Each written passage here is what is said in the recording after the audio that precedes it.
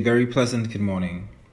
Welcome to the morning devotion brought to you by the Anglican Diocese of the Bahamas and Turks and Caicos Islands for Thursday, the 7th day of July, 2022. I am Seminarian Howard Bethel from the parish of St. Andrews, located on the beautiful island of Exuma. Let us pray. O God, you have taught us to keep all your commandments by loving you and our neighbor. Grant us the grace of your Holy Spirit, that we may be devout to you with our whole heart, and united to one another with pure affection. Through Jesus Christ our Lord, who lives and reigns with you and the Holy Spirit, one God, forever and ever. Amen. A reading from the Holy Gospel of our Lord Jesus Christ, according to Matthew, the 10th chapter, beginning at the 7th verse. As you go, proclaim the good news. The kingdom of heaven has come near. Cure the sick, raise the dead, cleanse those with a skin disease, cast out demons. You received without payment, give without payment. Take no gold or silver or copper in your belts, no bag for your journey, or 2 tunics or sandals, or a staff, for laborers deserve their food. Whatever town or village you enter, find out who in it is worthy. Stay there until you leave. As you enter the house, greet it. If the house is worthy, let your peace come upon it. But if it is not worthy, let your peace return to you. If anyone will not welcome you or listen to your words, shake off the dust from your feet as you leave that house or town. Truly I tell you, it will be more tolerable for the land of Sodom and Gomorrah on the day of judgment than for that town. The word of the Lord. Thanks be to God. My brothers and sisters in Christ, we are all on a mission from God, and the command is to go out into all the world and proclaim the good news. You see, my brothers and sisters in Christ, the good news of God cannot be spread while sitting in an easy chair or simply drinking water and minding our business.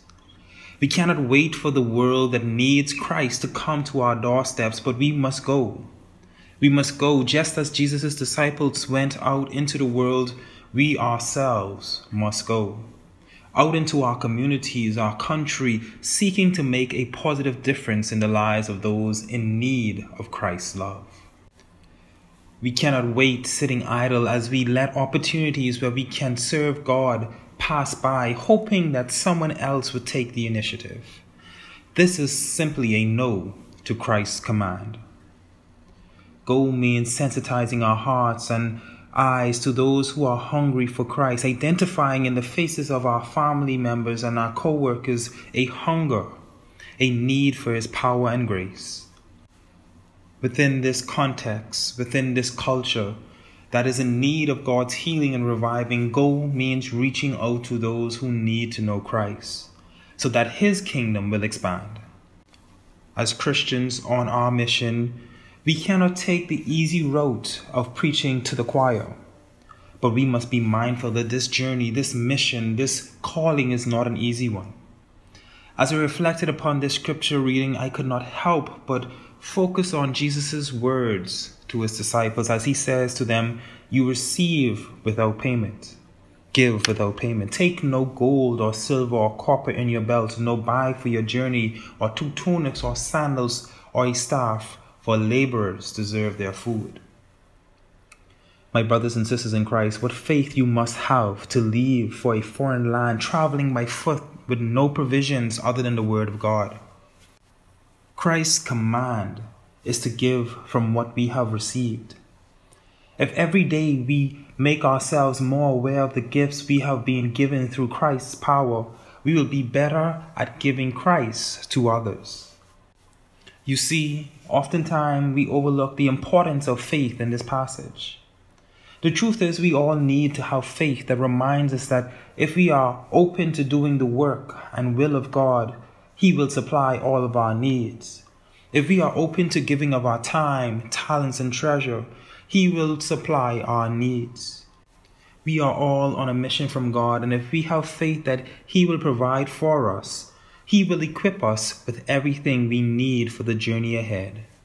For we go not with our own power, rather we carry Christ's power to heal, save, and conquer evil.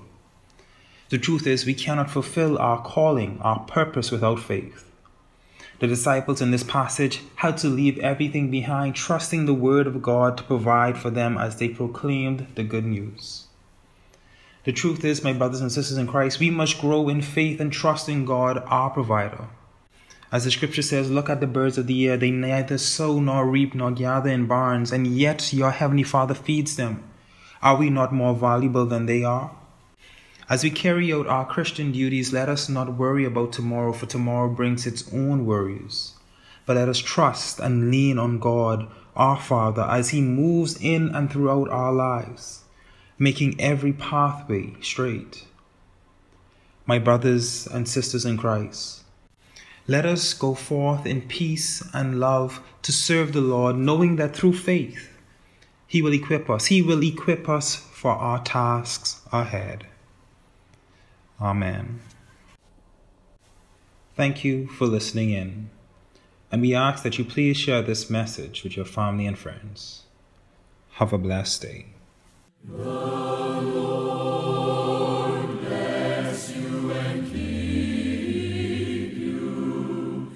The Lord lift His countenance upon